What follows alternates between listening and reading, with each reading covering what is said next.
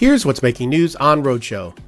The Mercedes-Benz S-Class is the luxury brand's flagship, and it's one of the most advanced tech cars on the road, so even a refresh is a big deal. The 2018 S-Class comes in multiple flavors, from the base S450 to the long wheelbase Maybach S560 to the monstrous V12-powered Mercedes-AMG S65. All models receive new bumpers, new headlights and taillights, and a host of driver assistance system improvements. Expect most, if not all, to hit showrooms later this year. Volkswagen has a beautiful concept in Shanghai with a terrible name. The ID. Cross, yes with two Z's at the end, is an electric crossover based on the same platform as its ID. Hatchback and ID. Buzz MPV show cars.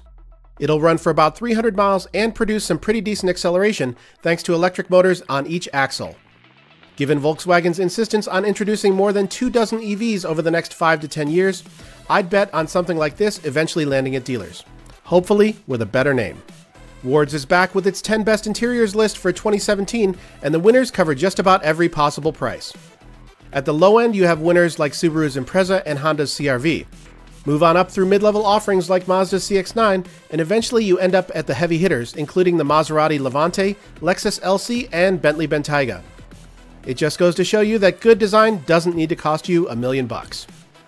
Find more on these stories over at theroadshow.com. We'll talk to you tomorrow.